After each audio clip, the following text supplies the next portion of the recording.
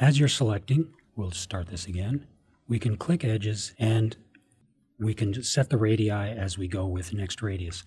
What happens if we don't know what the radius is? We need to get it from some other object that already exists.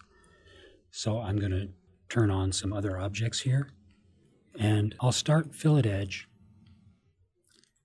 And we want this new fillet on this box to be the same as the fillet that's over on this box, because they're all part of the same complex or the same project. So when I pick next radius, I need to be able to grab that radius and find out what it is and put it in Rhino. So I could stop now and say, oh, just escape out of this command, use the radius command, write down the radius, and then enter it. Or, and here's the trick, you can type in radius.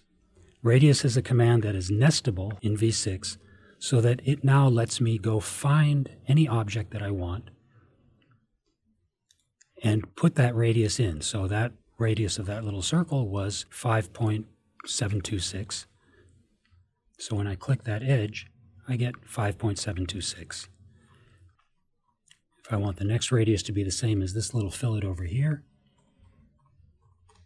type in radius and go find that radius, which is 2.25, and add it here. And that way you can reference other geometry to get your radii rather than just knowing what that radius is and typing it in.